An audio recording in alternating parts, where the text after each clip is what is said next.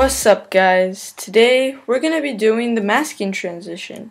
Alright, so the first thing you want to do is grab two clips, one which you want to be transitioning to, and the one that's going to be the transition. Put the one that you're transitioning to on top, then scroll over, and then put it all the way to where you start going to the other side. So then right over here, you want to click that, go over here, picture in picture, delete that, extend.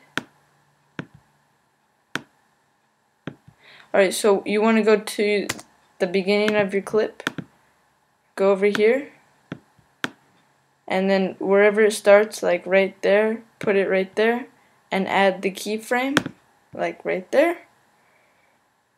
And then go on your arrows on your keyboard and hit the right, so then when you go that way it'll go, and then you just drag it, and then you just drag it over here, and keep on doing that until the tree is all the way out of sight.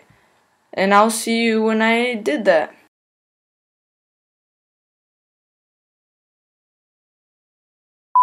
Alright, so I'm done now. So this is what it's gonna look like.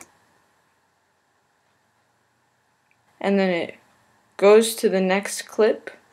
You can do this on any sorts of things.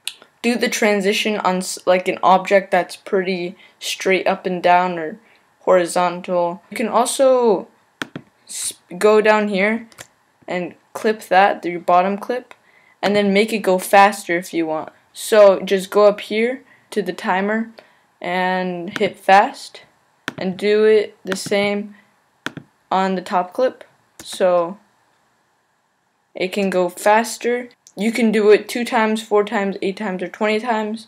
Depends on how fast you want that clip to be. Sometimes it lags, but once you export it and save it, it's not gonna lag. Thank you guys for watching this video. Hope you guys liked it. Alright, see ya.